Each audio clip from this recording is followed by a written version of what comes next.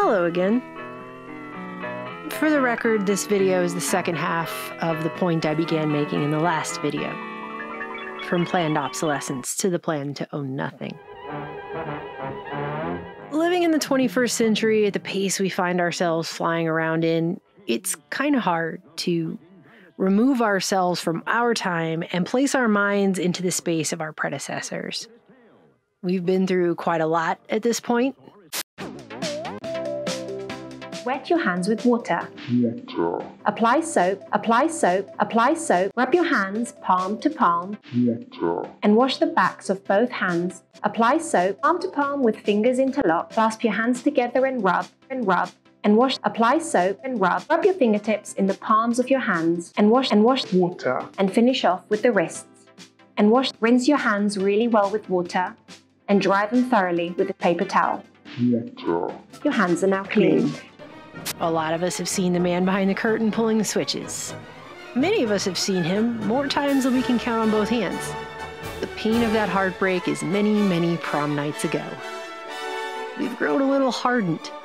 We have no more to give. Today we're being told that we've irreparably harmed the planet, overextended the resources, damaged the environment. This message characterizes the era of continual crises we find ourselves in. What we aren't being told, however, is that many of the very behaviors that are claimed to be so harmful for the planet now are some of the very same that corporations worked ever so carefully in the 20th century post-war period to manipulate everybody into and to inculcate into everyone in the first place. So back once again down memory lane to the 20th century we go. Because context matters. How we got here matters. This is not happening in a vacuum. In the last video, I took a cursory glance at planned obsolescence, an economic model that modern humanity has been living with for over a century now in some form or another. At least that we know about. A lot of people are generally familiar with this idea, the idea that something is created with an artificially limited period of usefulness, of life, whether that be because it's designed to fail by a certain point in time, so it's given a death date, or it's designed to become unfashionable and thus gets discarded well before it ceases to actually physically function. If you can believe it or not, there was actually a time period where longevity was a point of sale for businesses. There were companies that actually did try to make the best products possible. Ones that lasted the longest and did what they were supposed to do. I know to many of you in 2023, this is a shocker. It's crazy that I'm saying that. Other crazy old-fashioned ideas are things like we used to hold on to stuff, like rugs and clothes and dishes, and we would hand those down to our children and our grandchildren as heirlooms from one generation to another. Advertisers would actually stress durability as a major feature of products. Lifetime guarantees were selling points. That was a thing. Obsolescence was not always a blatant part of the engineering and manufacturing process.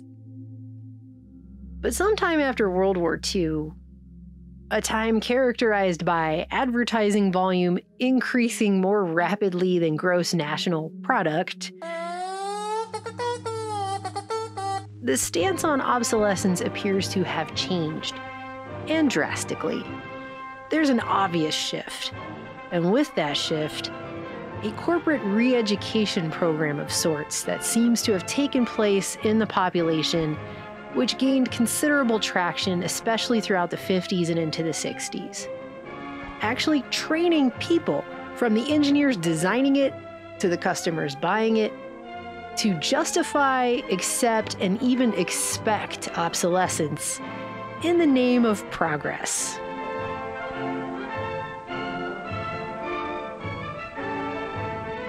So I want to go further into the specifics on how this was done, the tenets of obsolescence, if you will. And going into this, you have to remember that this period of time was characterized by television still being relatively new, and a relatively new thing in homes. It's a period where educational programs were propagandizing people on how to be good citizens, good parents, good wives, good homemakers. And so Jack is learning about social control. Emotions.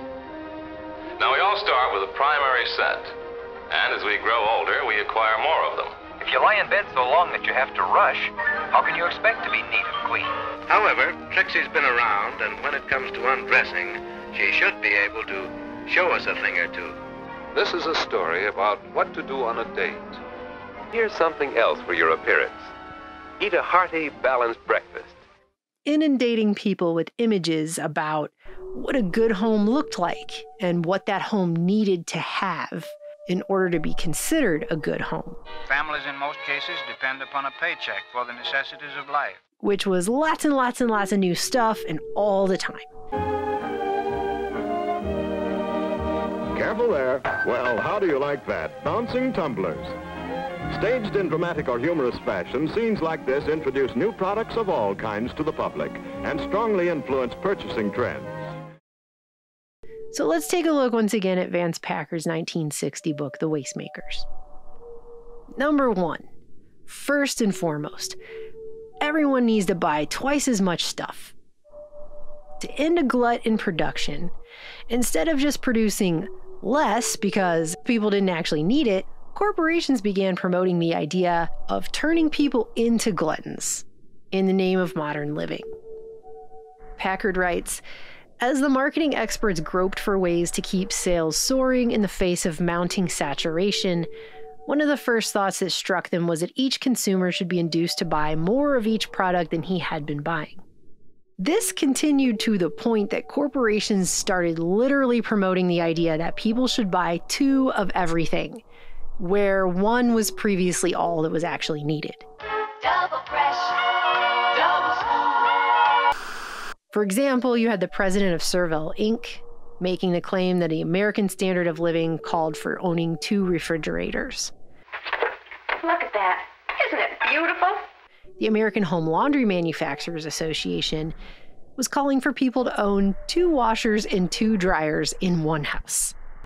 The size or design, each imperial, such as these coal pantries and ranges, merges into its individual setting with the eloquent beauty of rare jewels. It got to the point where the big 3 in Detroit were spreading the message that every home needed 2 cars, referring to what they deemed one-car captivity, the essence of which was that peasants who only own 1 car are chained to the land like serfs in the Middle Ages, and the only way to liberation was to buy a second vehicle.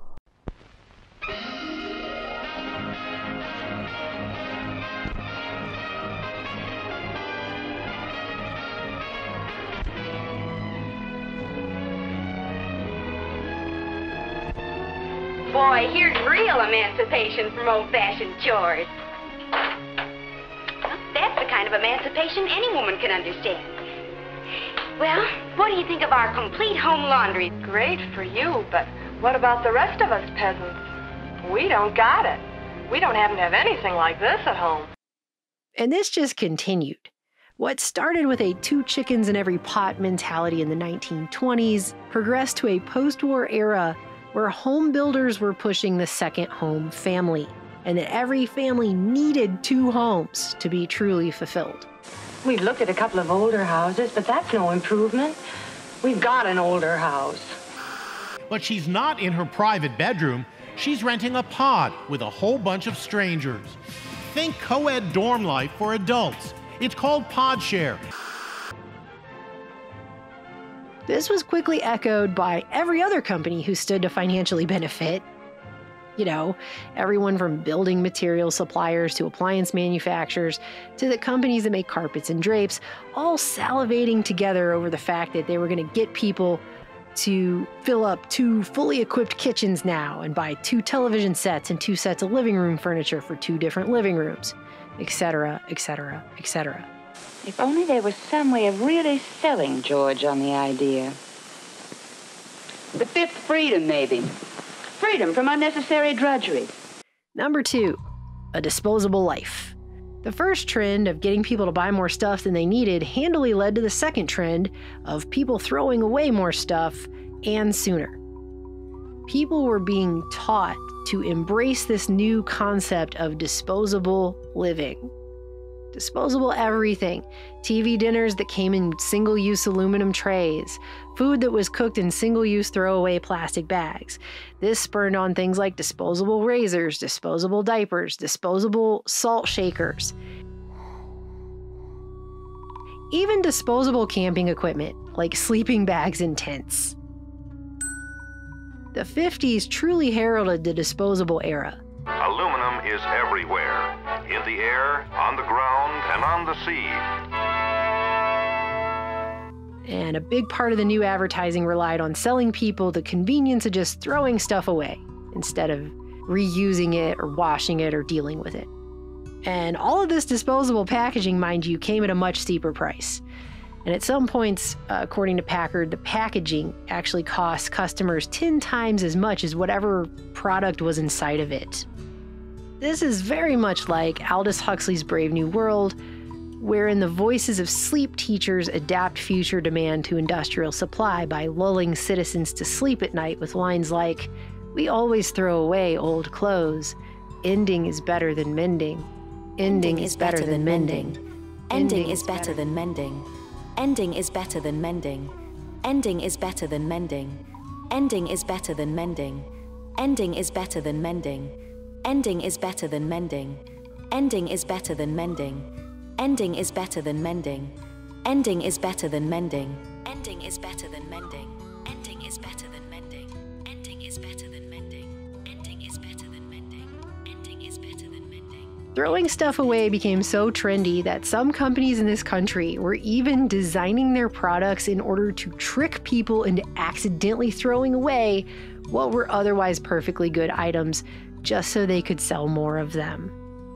There's a story in this book, and I wish I was kidding, about how a company that made potato peelers knew that its product was basically indestructible. It basically lasted forever. It was almost impossible to destroy with normal use.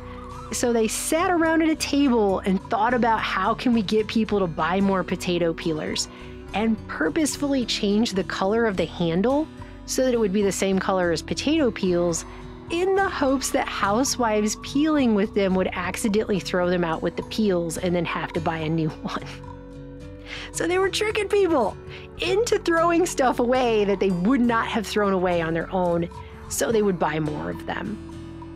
That's the level, okay? No, you think that's the level? I'll tell you what the level is. The level is that one company went so far in this regard as to get caught, get in trouble by the Federal Trade Commission in 1958.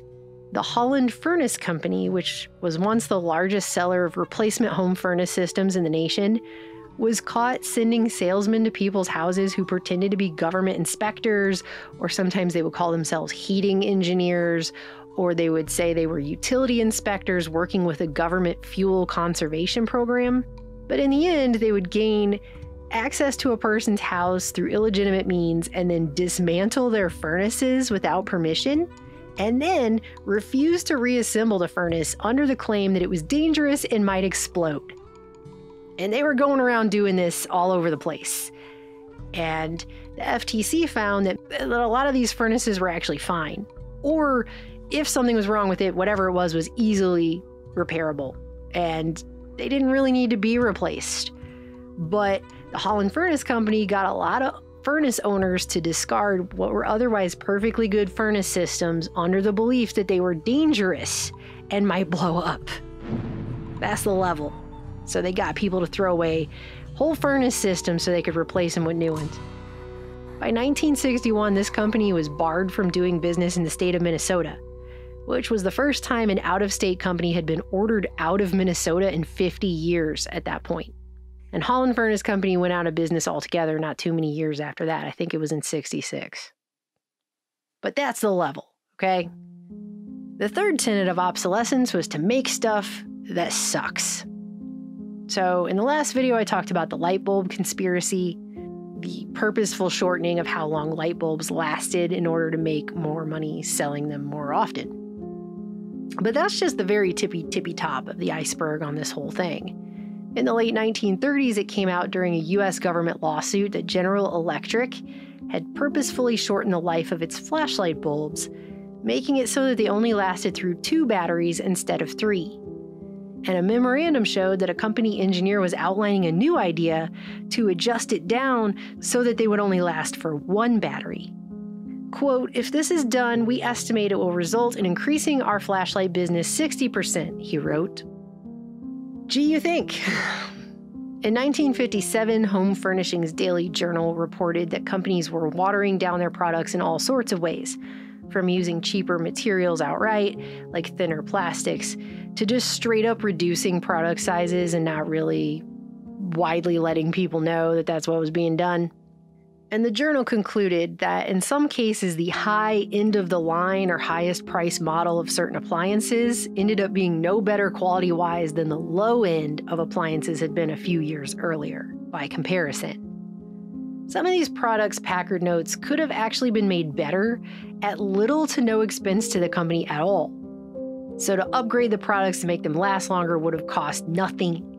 But they simply just didn't want to, because then people wouldn't buy as much.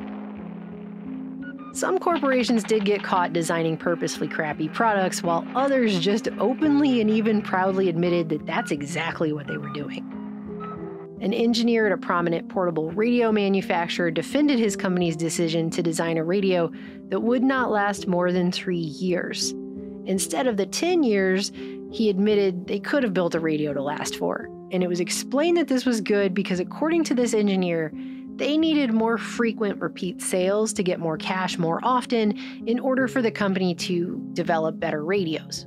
So the customer paying 3 times as much as they would have, buying more radios than they would have, something referred to in here as force-feeding the consumer, which just sounds gross, was good because it contributed to progress. Although, it was really never made clear how any of that actually worked, considering the progress seemed to just be getting people to buy 3 times more radios at 3 times the cost. Not sure where the progress part actually was in terms of the radio itself.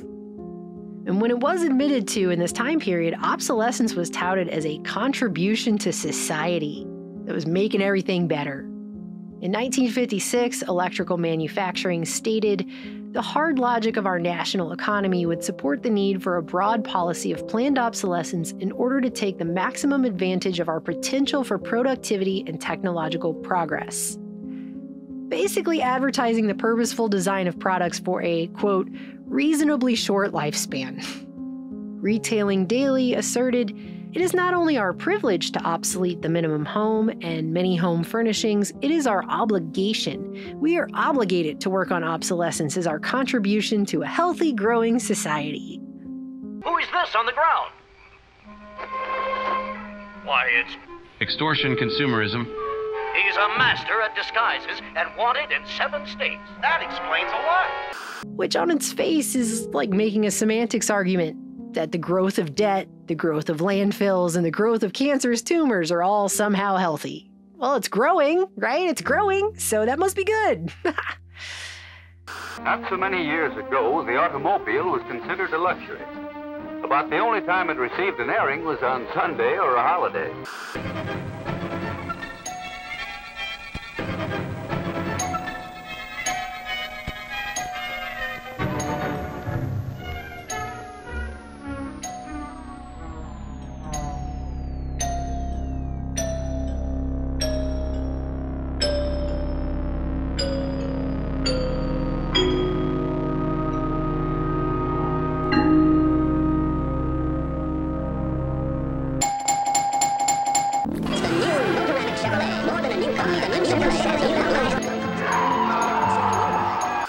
And real quick, I just want to talk for a couple minutes on cars again, because what was done with cars in this time period was particularly insane, especially in terms of resources and the environment. And cars have a very special place in the post-war period of planned obsolescence, as virtually everything about cars began to get worse in the 1950s, and by purposeful design. The number of cars on our city streets offers proof that for millions of people, automotive transportation is almost as much a necessity as a house. And Packard, in his book, devotes multiple chapters to this, just to cars, because of how crazy it was. again, that could be its own hour just talking about what they did here, but I'm just going to try and sum a few things up so you get the idea. Advertising journal Tide reported that gas mileage dropped from 20 miles a gallon to 15 miles a gallon in the first 8 years of the 50s. Popular Science concluded that gas mileage had sagged down 14% below the 20-year average by 1958. The average motorist was buying 100 more gallons of gas per year. And for a number of years, Packard reports the American Petroleum Institute was urging motorists to throw away their dirty old sludge oil and put new motor oil in every 1,000 miles. Can you imagine getting your oil changed every 1,000 miles? That's what they were telling people they had to do. Multiple sources were reporting a sharp downward trend also on tire tread mileage in the 50s as well. And the Wall Street Journal reported in 1959 that not only were tires wearing out faster these days inexplicably, but, quote, auto companies maintain a stony silence when questioned about complaints of declining tire mileage. And it wasn't just parts of the car that they were trying to sell more of and replacements for that didn't need it and things wearing out faster, but they were actually designing the cars themselves to age faster in general, like the body of the car. What's new? Everything. New show car styling. They were adding a lot more things made out of chrome that would rust.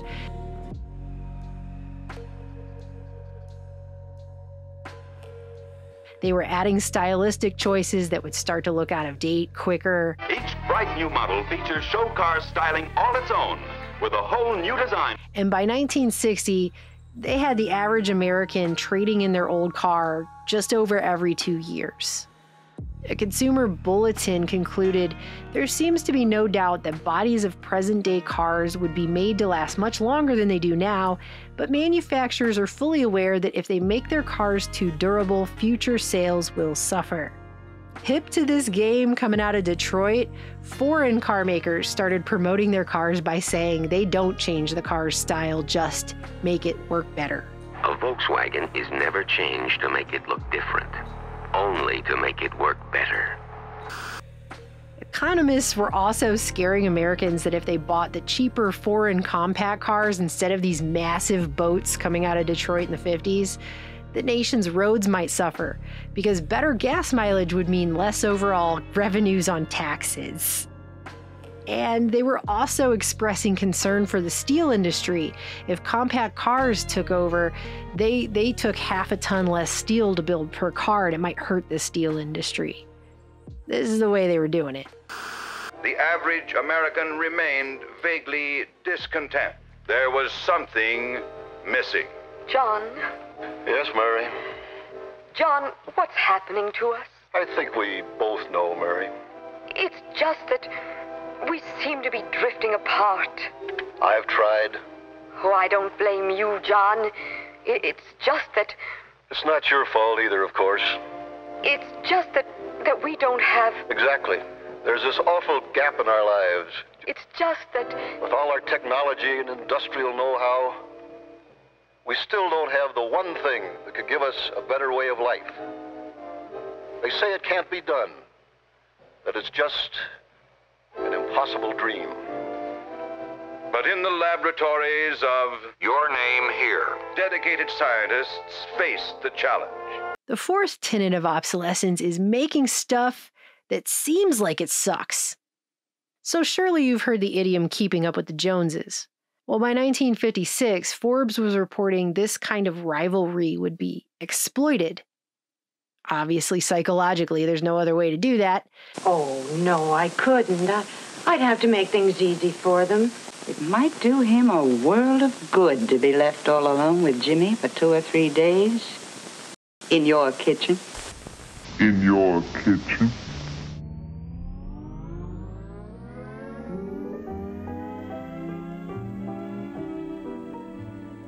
By home appliance makers in an upcoming campaign to convince Americans they should replace refrigerators, ranges, and washing machines every year or 2.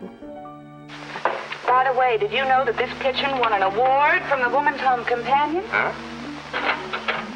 And Frigidaire, which at the time was a division of General Motors, just by the way, openly announced its new sales campaign with the slogan, Planned Product Obsolescence. New fashion products which are bound to make old-fashioned everything that has gone before. Styling exciting to behold. A spine-tingling new concept. So this was even in the paper. The head of Frigidaire and a General Motors vice president out of Dayton, Ohio, confirmed, "We have committed ourselves to a program of planned product obsolescence." Translation: the company intends to introduce new styles and features every year to make owners of even late-model appliances dissatisfied with what they have and eager to buy the newest ones available.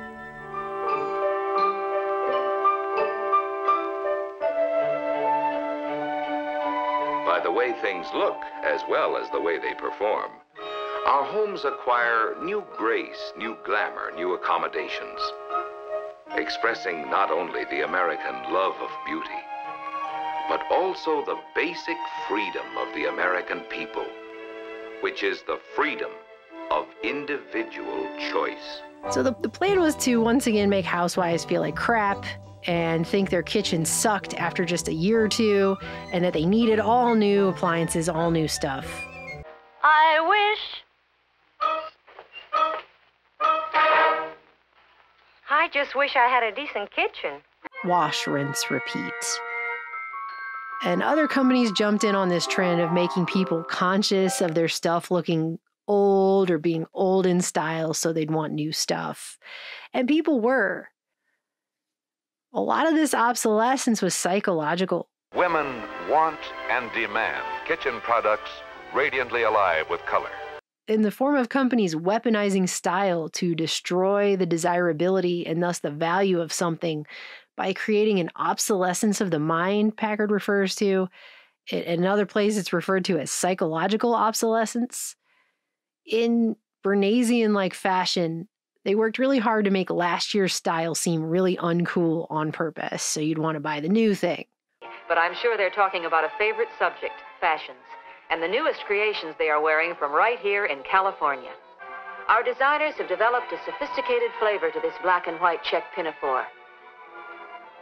The neckline and the back treatment are appealing and fashionable. The bouffant puff sleeves are lined to retain their shape. And look at the pattern of racing colors in this shaggy dog cotton twill clam digger.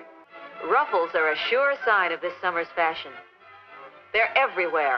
I mean, if you've ever wondered why each successive decade of the 20th century has a very distinct look, yeah, pretty sure this is a massive part of it. Market researcher Louis Cheskin is quoted in here as saying, "Most design changes are made not for improving the product, either aesthetically or functionally, but for making it obsolete." Leading dress designers think the bigger, the bolder, the wilder the print, the more artistic the dress. Or is it just another fashion fad? This is not just the fashion industry, either, but all industries trying to emulate the fashion industry doing this. Everything was about being judged on appearances, too. This is an ad I just randomly came across for Suits in a 1954 newspaper, and it says, "Your station in life is judged not only by your home, but also by your appearance." Judy, is it about time you got dressed, dear? I'm dressed. Well, that's a matter of opinion. Go put on a dress before they get here. Ask for him? Okay. Just in case the denizens of the 50s weren't entirely sure, it was spelled out for them right in the ad, okay? And people not only really believe this corpo creation linking self-esteem to products, but they still do even today. People still believe this. People are paying $300 for these weird-ass Yeezy shoes that look like Crocs on crack. I mean, somebody I assume is. I don't know. I mean, Kanye was selling a $120 plain white t-shirt, too. And that sold out. People were like, I'm going to get me a $120 white t-shirt. Anyway, I guess that's really cool. I don't know. A new neighbor. He looks promising. Nice car. But uh-oh, here's where her good neighbor policy ends. Poor guy. So people are still believing this, though. That's the point. I got judged. I got judged a few weeks ago by an elderly real estate agent on the fact that I have a ripped up couch in my living room that a cat destroyed a couple years ago that I haven't replaced because it's still mostly functional. And I just don't have money to throw at things like furniture right now. The cost of which I feel at this point is incredibly inflated and ridiculous. So I started sewing patches on it. Guess how much I care. So the 50s was a time of there being only 3 television stations, and I would say a lot more trust in what was being shown on those stations then than now, but people still believe a lot of what they're told now, so. Your product here. Live in a more comfortable home. Take off ugly fat. Keep romance from fading away. Your product here. But there are a lot of commercials from that time period that are just straight preying on people's fear and insecurity, and that was just a norm for selling things. The following demonstration shows how important this is to you. Coffee companies, for example, were making wives feel like their husbands would cheat on them with the secretary if the coffee didn't taste good enough. Your coffee, sir. Thanks, beautiful. You're welcome. How can such a pretty wife make such bad coffee? I heard that. Must have been such a nice vacation. Did you ever see Larry looking so happy? Oh, honey, happiness is a vacation. Away from your coffee. Oh, no. What's wrong? Oh, it's your coffee again. Well, it's your coffee. Oh, this coffee is criminal. Honey, you killed the petunias. Then you admit it. Your coffee really is murder. Want anything special for your birthday? Just a decent cup of coffee. You're kidding. I'm serious. Honey, your coffee's undrinkable. It's pretty harsh. Well, so's your coffee. You know, the girls down at the office make better coffee on their hot plates. Well, see you later. And he didn't even kiss me goodbye. Hey, great coffee. It's instant Folgers. Doesn't it taste good as fresh perked? Better. Better than those girls make at the office. Honey, their coffee can't hold a candle to yours. What does coffee have to do with not getting cheated on? I'm not really sure.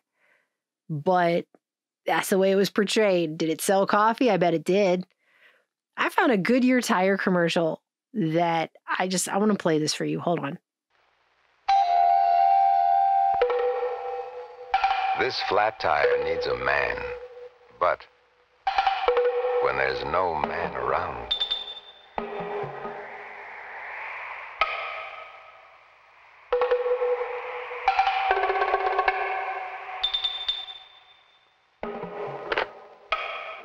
when there's no man around,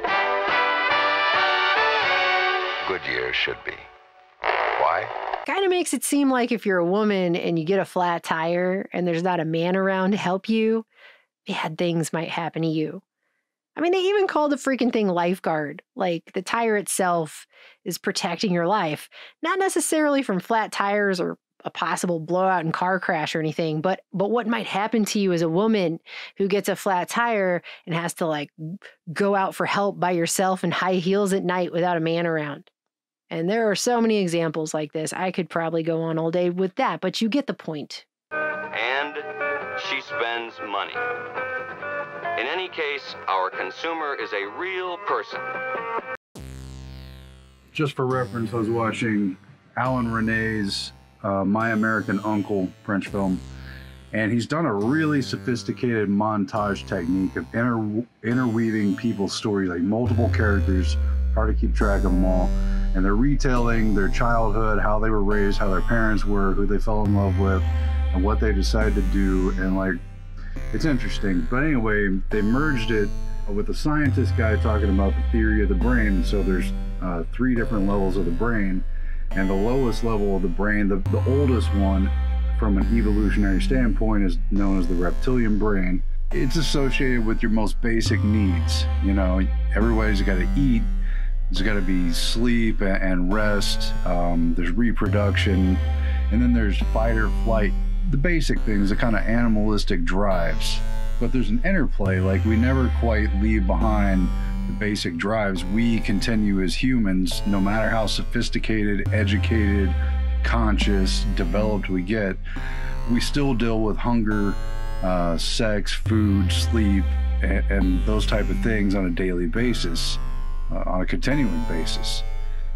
Anyway, it's kind of a long story, but the play between that is very interesting. But he says, in terms of consciousness and memory, what makes up a brain, what makes up an individual's human experience is others. It's their experience with others.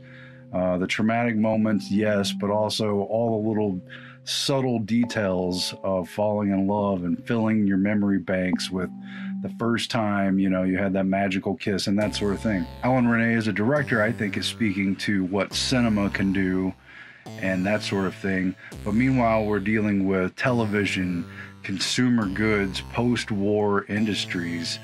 And what they've really done is tied the most basic reptilian brain that Renee's character calls consumption. The consumption is all your basic needs. They've tied that to the higher levels of consciousness, the aspiration towards dreams and what-if scenarios and appreciation for the higher. And they've merged them so that whereas a dream might drive you, might drive your behavior, inspire you to do things to accomplish goals, they've tied them to the most basic needs, even though they're easily accomplished, so you can never have enough of the most basic needs. This episode is about Freud's American nephew, Edward Bernays. He showed American corporations for the first time how they could make people want things they didn't need by linking mass-produced goods to their unconscious desires. I wish I had a castle in the sky. They cause people to feel like they never quite have enough and they always need more, and they've tied their dreams. You've got women in the 50s dancing around washing machines and in their finest dress, in a dream state, in that car with the person they might love, driving on that hilltop. And sure, those are nice moments in reality when they happen. I wish my living room were all redone. New drapes, new rugs, oh, this is fun. You know, dancing around your washing machine. They settled the land. And they built great cities, monuments to their progress. Yet for all their vast achievements, something of their dreams still eluded them. But really, the dream represents something you can never quite fulfill. Even if you get that model, even if you get that washing machine, that car, that dress, even that man, this form of consumption tied to the dreams, exploited in advertising, makes people always feel like they have to have more. Consumption, a lacking sense of consumption, even when the basic needs are met. There's nothing inherently exciting about washing clothes. For about 6,000 years now, give or take a couple, we've faced the problem of covering our bodies with clothing. Even with the newest and most sophisticated, latest washing machine model. And yet,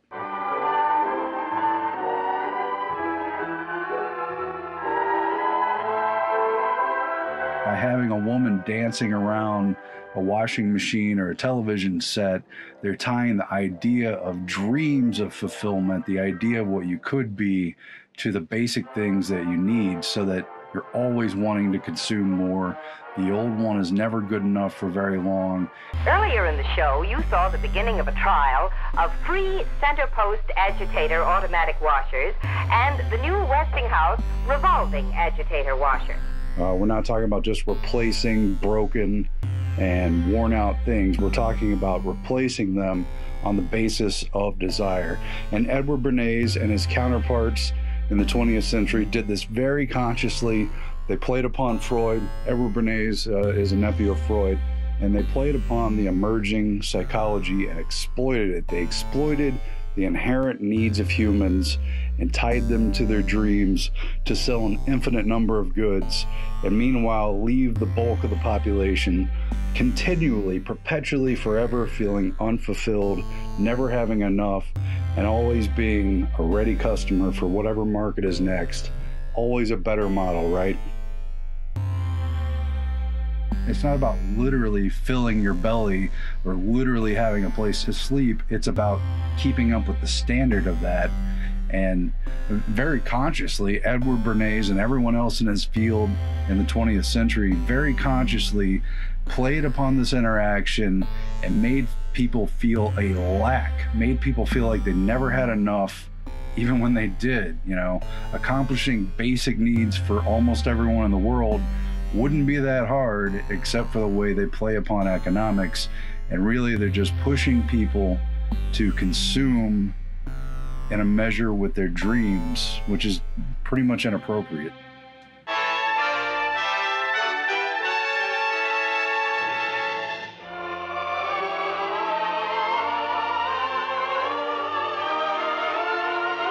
Improved styling constantly adds to the ease and grace and gaiety of American living.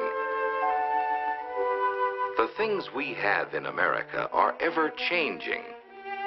The studios and workshops of our stylists pour forth a never-ending flow of service and of artistry. Now let's see if our mystery ghost diver really... Weaponizing style to make things suck so you'll buy more.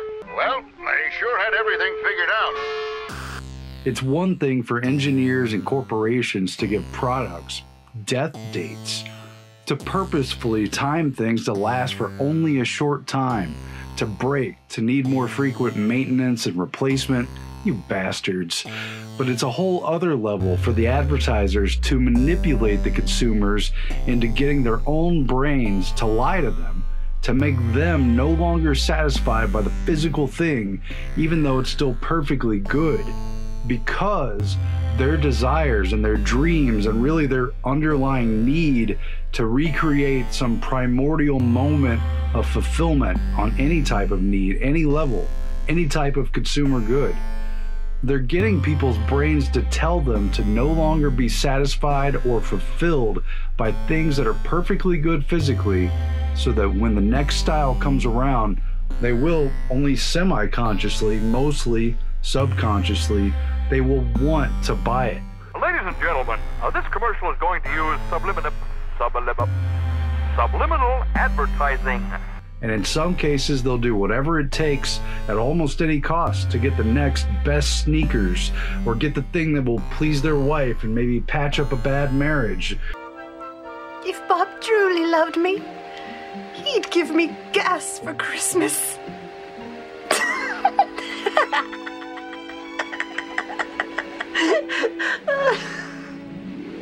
I laugh at my own jokes.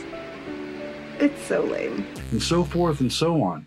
That inner child may be trying to recreate that illusory feeling of safety and happiness, having mommy put him or her in that playpen when they were still just tiny, but only for a fleeting moment in time when happiness seemed tangible, even though it's always been elusive. Now's the time for you to buy the General Electric blender. The whole thing is sophisticated by playing upon what is primordial and basic. And in that sense, it's psychology that is weaponized against us to turn us into consumers, repeating base consumers who can never quite get out of the pit, out of the lower level of trying just to fulfill their basic needs, so they can never really focus on where we are, or what we're trying to do, or what our purpose is. It's sophisticated. It's weaponized. That invention is worth a fortune. Well, they sure had everything figured out. If we're trapped, as it were, in the consumer mode, always needing the next thing to achieve basic fulfillments of inherent needs, pleasure, escaping pain, maybe not even an actual reality, but just as a psychological suggestion that's been placed there. Now, where does that leave our potential to reach the higher states of human consciousness?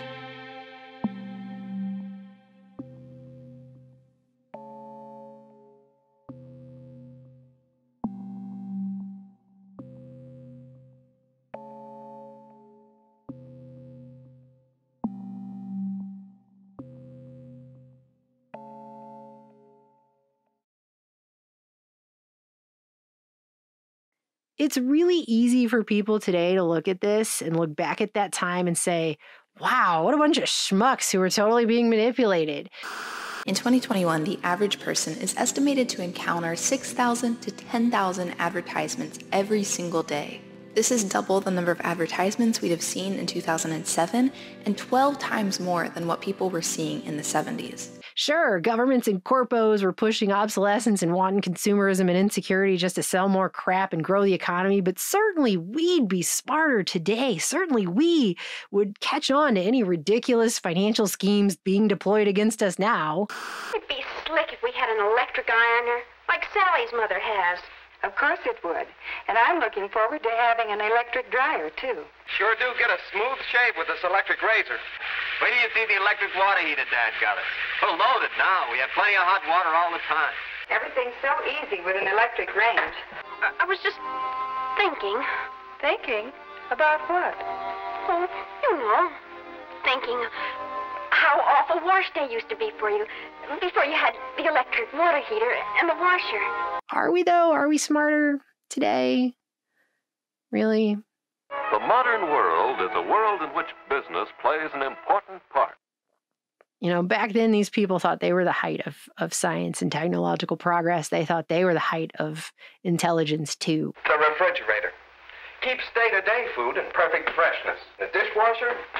Now, there's a machine that does away with a chore that everybody hates. And the dishwasher uses such hot water you couldn't possibly put your hands in it. Sure. That makes the dishes hygienically clean. My, you certainly know all about dishwashers. Why don't you let me fix you some of this new Mococo drink? All natural cocoa beans from the upper slopes of Mountain Nicaragua, no artificial sweeteners. What the hell are you talking about?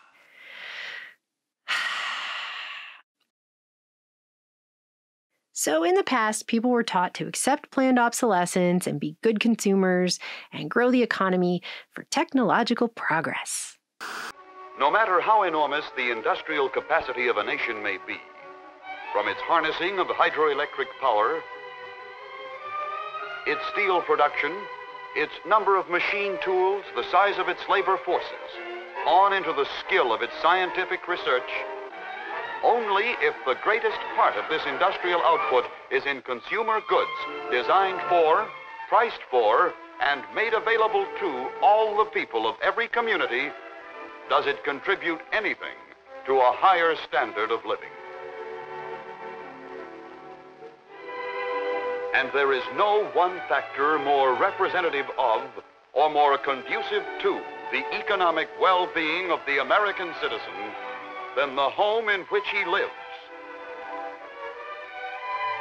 If everybody's raising living standards to the point where everybody's got a car and everybody's got air conditioning and everybody's got a big house, well, the planet will boil over. Today, we're living in a world where we're being told significant behavioral changes must once again happen in regard to the things we eat, the things we buy, our travel, how we spend our time, coming from all over the corporate, political, and NGO world. I mean, we get new recommendations for how to fix the problems caused in the 20th century by corporations all the time now. And most of them are on the individual. Here's one such thing. I just want to show you this because I thought this was particularly special. This is called C40, which describes itself as a climate leadership group of 96 cities around the world, representing 1/12 of the world's population and 1/4 of the global economy. And describes itself as a global network of mayors of the world's leading cities that are united in action to confront the climate crisis. And they released this report, which they referred to as a pioneering piece of thought leadership, titled The Future of Urban Consumption. So this came out back in the summer of 2019, and it called for individual consumption reduction targets to lower emissions and mitigate the crisis. And they broke it down into 6 categories, which include reducing the number of new clothing items bought per person each year, shifting to a plant-based diet, drastically lowering or cutting out altogether meat and dairy consumption, reducing the number of flights each person takes, reducing car ownership, and then increasing car lifespans and material efficiency. But the reduction of car ownership is first. Increasing car lifespans and material efficiency is listed after that. Improving materials efficiency and the utilization of buildings, and optimizing the life of IT equipment. Some of these are merely problematic, but others of these are either impossible or just completely out of an individual's control altogether. And before I show you these targets, which they claim need to be met by the end of the present decade, by 2030 in these major cities, I want to point out this report openly states that they realize individual consumers cannot change the way the global economy operates. So at least they pretend to know that, right? But it does go on to say that many of the interventions they're proposing rely on individual action. Why? Why is that? Why is it individual action and not corporate action? After all, it's not up to individuals how a car company decides to engineer the lifespans of the cars, or how efficient a tech company decides to make its products, or when it decides to roll out new products and obsolete the old ones. Right? Those processes are all completely out of customer hands altogether. And just like everything, I think it's very interesting when you look at the C40, where's this at? C40, influencing the global agenda. I think it's interesting when you look at these kinds of things and you look at who's funding it. Because yes, it's things like Bloomberg and things like the German government and the UK government and Denmark and stuff like that. But you get down in here and you got lots of corporations that are on board with this and foundations that are part of corporations, and the Open Society Foundation, IKEA, L'Oreal, the Hewlett Foundation, FedEx and Google, and partnerships with the Clinton Foundation. It's all the same. It's always all the same, right? So you have companies getting on board with this. And they're going to tell you it's not their problem, it's yours. You individually need to fix some things. You need to make all these adjustments in your own life. Isn't it funny how when corporations get together, they decide it's all on us to change and fix everything? Not them, not the way they do business, not what they're doing at all. So that's cool, I guess. And this report shows that there are two levels to these targets for consumption by 2030. They've got progressive targets and ambitious targets. It says the specific consumption interventions and targets have been developed through a dual process of desk research and engagement with subject matter specialists to validate assumptions. Isn't that nice? They got the subject matter specialists just hanging out, just ready to validate assumptions. Good, good, beautiful. The ambitious targets for 2030 are no meat or dairy consumed by anyone. Then another steak that's certainly nice for family meals or when you're entertaining, because it's a nice, large size steak, is this one, a flat bone sirloin. Now another steak that's delicious for broiling or for cooking outdoors is a beef ribeye steak. Now for economy, you might like to try a blade chuck steak.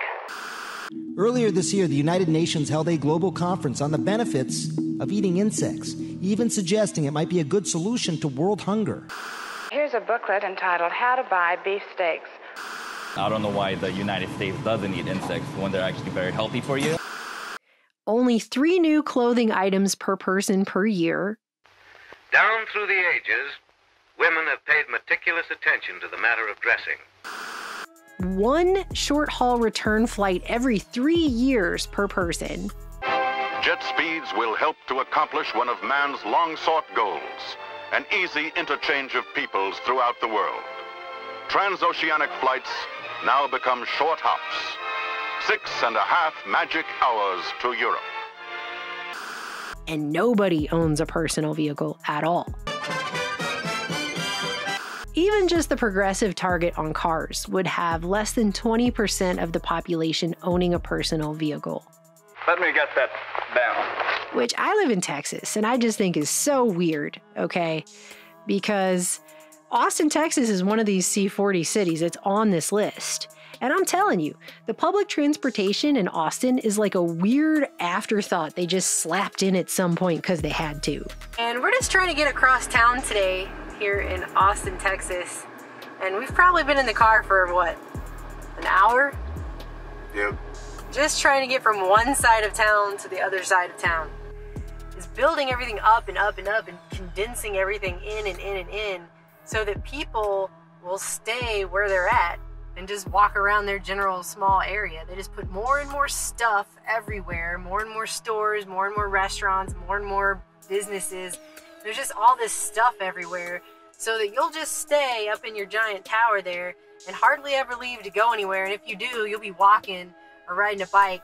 You definitely won't be driving. They're completely dissuading people from having cars at all. They're trying to push new initiatives here in town where they're dissuading people from even parking downtown at all, and just trying to get people to not even have a car, basically. I don't think it's going to be completely phased out, but they're going to make it very expensive so only rich people can do it. But they're doing it all across the country. If you look at America2050.org, which is the Rockefeller Foundation. We tried to get home from the airport in Austin using public transport a few years back just so we could compare it to Western Europe's system. And it took us 4 hours walking around with our luggage, hopping on multiple different bus lines, just so that we could get stranded in the middle of town because the train stopped running at like 7:30 p.m. on a weekday. The bus didn't go north far enough to help us. So it's kind of a joke to put this off on the average person who really doesn't have any choice in the matter if they need to get around for work and to live. All the major cities and metropolitan zones are putting twice as many people in all of them by that target year 2050, and so they're moving everyone in from suburban and rural areas. I don't think we're gonna ever make it across town today. I don't even know why we tried to go anywhere. And that's the whole point. I don't think they want anybody to really go anywhere. But they are. To the point that it looks like the same graphic design artists who came up with the XR color scheme and design schema have come up with what is being called the Take the Jump Pledge, where they're trying to get people to pledge to do the things that were listed here. And they even promoted it in the mainstream media as well as 6 promises you can make to help reduce carbon emissions. So you can take one short haul flight every 3 years per person, right? But these same people who represent these different foundations and corporations that are funding the C40 cities, they're going to take one private jet flight every year to WEF so they can lecture us all about what we need to do to fix the environment. How to sleep, how to get up in the morning, how to brush your hair, how to eat, how to dress, how to communicate, how to have manners, how to play, how to make good habits, how to be well groomed, how to wash your hands, how to be a good student, how to be healthy, how to control your emotions, how to be popular, how to be a citizen, how to be productive, how to be professional, how to prepare, how to date, how to be ready for marriage, how to be a parent, how to act your age, how to grow old, how to live, how to die, how to live, how to die, how to live, how to die, how to live, how to die. Corpos, meanwhile, keep on corporating. But the point I guess I'm trying to make by showing you all this is that generations past were literally trained by a combination of psychological tactics and modern advertising that they wouldn't have a fulfilled life or be good enough or whole without buying a bunch of stuff all the time.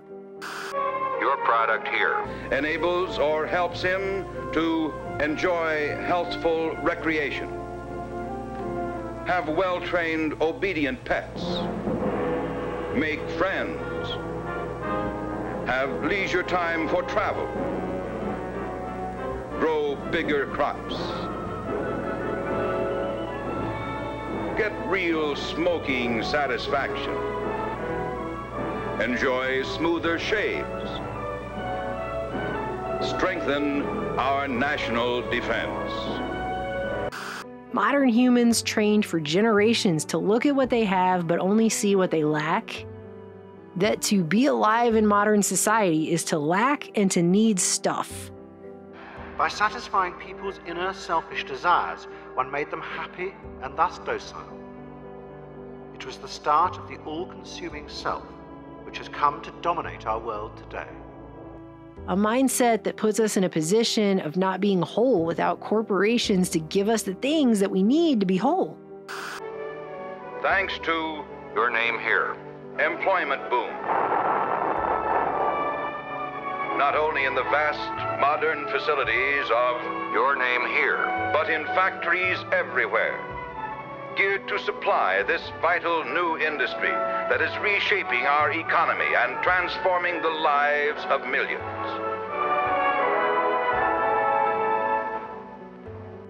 People did as they were told. So many that we're now living in the actual fallout of that. With new Your Product Here, available to all, man is working modern miracles, breaking the boundaries of time, nearing the conquest of space itself. In countless ways, directly and indirectly, Your Product Here serves the nation and its citizens, plays a vital role in helping every American to achieve a better way of life. Where fulfillment was once driven into physical consumption, now companies are driving into digital consumption, but it's not much different. Today, the same system that baked obsolescence into our lives back then is telling us that we are now going obsolete. There's too many of us, we're a drag on resources. At the same moment they claim to be cracking the code to immortality, they're saying the average person should only live to the age of 75, while we have billionaires openly bragging that they'll be living more than twice as long. Like Sean Parker over here. But here's what Parker said, quote, "Because I'm a billionaire, I'm going to have access to better health care, so I'm going to be like 160, and I'm going to be part of this, like, class of immortal overlords." If you were going to put a sentence in as an example of what arrogance is, this is perfect right here. This should be in there, under arrogance, because this is the most arrogant thing I've ever heard a person say with a straight face in front of other people. So that's what the real wealth gap is. It's not the superficial wealth. It's the ultimate logical conclusion of that wealth in relation to the steering of scientific research and technological progress, and the fact that by having so much money, people like Parker, who, by the way, at age 38, just so happens to be the founder and chair of the Parker Institute for Cancer Immunotherapy. I just can't imagine why. These people are saying that through technology, they will be able to live twice as long as everyone else, twice as long as the average pleb, referring to himself as joining a class of immortal overlords. I mean, just... That the very behaviors bred into generations of us by corpos are the problem that needs to change.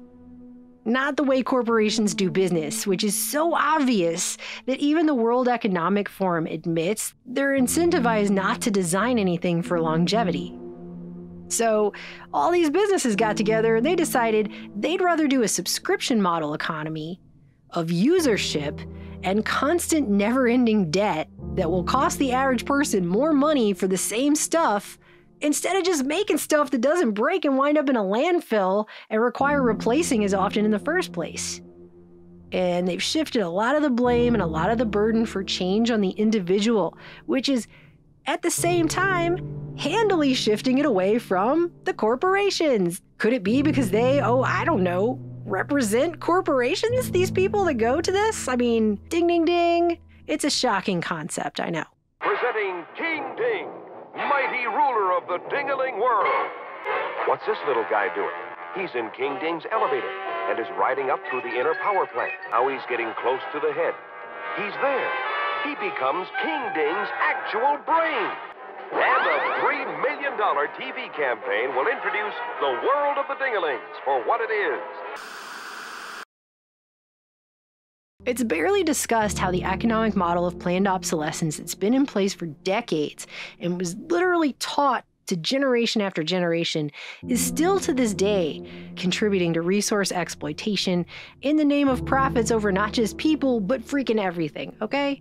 No, it's blamed on individuals though. It's just individuals and population. It's anywhere but corporations. Just don't look there, all right? Sure, walk into any Walmart and right up front, you're instantly going to be looking at so much cheap, non-biodegradable, earth-hating plastic, your head will spin, but hey, they have sustainability summits and stuff, okay? So, you know. Who is that? This? this is the end of the mystery. Well, well, if it isn't our old friend... Before I get too far off on a side tangent, this green future, I mean, let's go ahead for the sake of a fun party game, and we'll just assume that everything we're being told can be taken at face value. Well, the purpose of a party is to have fun together. Which is a big if. Like the hugest if, probably, that's possible. Right now, about the transition that we're being told has to happen to save the planet, okay? The World Bank is claiming that the mining of minerals, something which has traditionally been a nightmare for the environment and all the living things in it, is going to have to increase by a whopping 500% by 2050 just to meet the growing demand for clean energy technologies. So, in other words, in the most basic of senses, we have to trust the same corpos whose prime directive is to make money for their shareholders first and foremost. The same corpos being fined millions of dollars even now for what could essentially be called obsolescence practices or straight up lying about greenwashing, which they've been caught doing. Even now, as they claim out of one side of their mouth they're going to go green and be all sustainable and stuff like that, we have to trust them to also be good stewards of the earth as we increase the mining of rare earth minerals and other minerals 500%, and that's going to be good for the earth now. Uh-oh. Well, you did it again. I mean, I'm sorry, but isn't that kind of schizo just on its face? Baby oil, for example. It is so pure and mild that during the infant period, it is often used instead of water for his bath. Who would think that from this crude oil, pure baby oil is refined? Why do I even have to ask that? Why do I even have to say that? It just sounds stupid coming out of my mouth. And while people are kept busy fighting amongst themselves, the people going to these WEF meetings, they might personally hate each other's guts for all I know, but they're all organizing together just fine, just coming together for their agenda, and they're not having a problem with that. And if anything proves that, it is how coordinated the last 3 years and the resultant wealth transfer to the top appeared to be. So, average people are getting poorer and sicker, and they're fighting amongst themselves about political carpet sides and culture wars and whatever else. But meanwhile, all these corporate representatives over here are flying private jets around lecturing everyone else on the environment, which got purposefully trashed in the 20th century by lying, devious corporations, okay? That is who did it. Not the person buying stuff who didn't realize they were being tricked into buying crap that was falling apart and made on purpose to go fill up a landfill somewhere. Corporations that made those decisions on purpose to extract as much money from people as possible, okay? At all costs, not giving two shits about the environment whatsoever. And now, corporate talking heads are coming together for global agendas that are being implemented top-down all over the world, and they're saying, hey, the burden is on the individual to change, not the corporations, not them, you. And back then, people thought keeping up with the Joneses and all the consumerism that came with it was somehow their own personal idea that they organically had themselves. That these ideas of what they needed to eat and buy and wear and what products they needed to live a good life came from their own brain. And certainly weren't being put there by aggressive marketing campaigns drenched in weaponized psychology to get desired behavioral and financial results, right? No.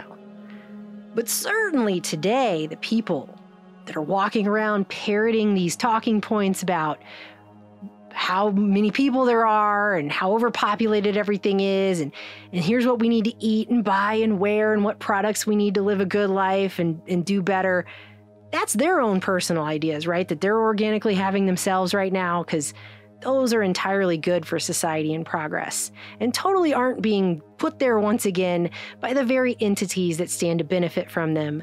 Just like people in the 50s were made to believe that obsolescence was not only acceptable, but entirely good for society and progress too, by the very entities that stood to benefit from them. Gee, if only hypocrisy balanced the equation. the living symbol of our national heritage. A story in the great tradition of George Washington, Abraham Lincoln, Franklin D. Roosevelt, and the other heroic figures who, like your company president here, dedicated their lives to humanity, and whose contributions to the betterment of mankind will never be forgotten.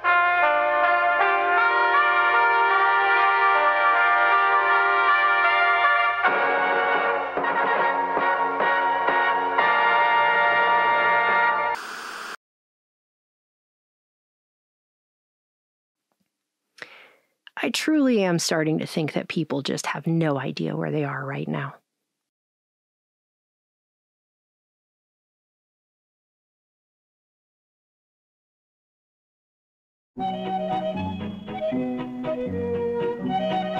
And now, a letter to the New World Order. Dear Adult Diaper Corpos, how are you? I'm sure the adult diaper biz is, as they say, booming. Well, I had a dream it was sagging. So your new team of TikTok-literate, cool-adjacent adults from the gen below mine concocted a brilliant plan that is so... Gen Z, phrase, here. It might even wake Sigmund Freud's nephew Edward Bernays' long-ago rotting corpse from the dead, just to get paid a few more sweet, sweet consultant dollars to approve it. It had to do with paying a handful of low-level TikTok influencers to make it seem trendy, and like it was totally their own idea, not hatched in a corporate boardroom, to take pictures and video of themselves wearing your product here.